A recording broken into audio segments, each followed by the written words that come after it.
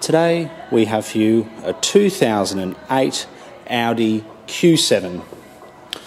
What makes this car that little bit more special is it's got the 4.2 litre twin turbo diesel V8, which is easily the pick of the engines. It's black in colour with black leather interior. It's got several options. I am just going to mention a few.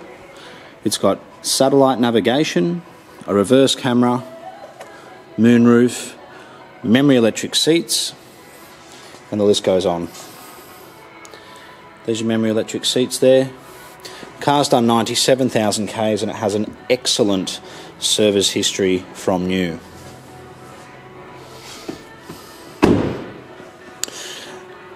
It was traded into a Mercedes dealership by the owner who bought a brand new Mercedes-Benz four-wheel drive. I believe it was actually a G-Class. So this is a 7-seater. It does have air conditioning controls in the back as well. They're very, very comfortable. If you're looking for a family car and you're going on trips, going to the snow, whatever it may be, I honestly could not think of a better car than this one. Four-wheel drive, diesel, V8. Another option this car has is an electric tailgate. This particular car has been fitted with a tow bar. There's your electric tailgate there. It's got adjustable suspension. In fact, if you're putting things into the back of the car, at the click of a button here, you can put the suspension down for ease of access.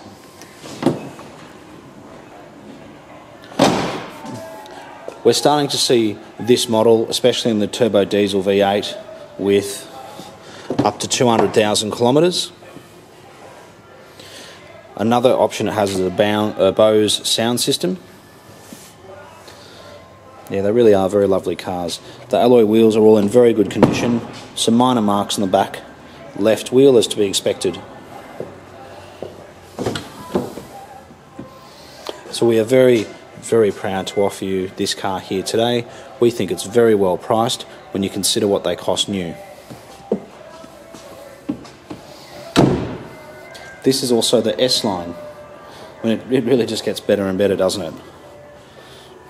So if you are in the market for a Q7, even if you're just looking at the 3-litre turbo diesel, I strongly suggest you come and have a look at a V8 diesel like this car and take it for a drive. You're not going to be disappointed. It really is just absolutely lovely. So we're the Oldtimer Centre. We're located in Marrickville. We certainly look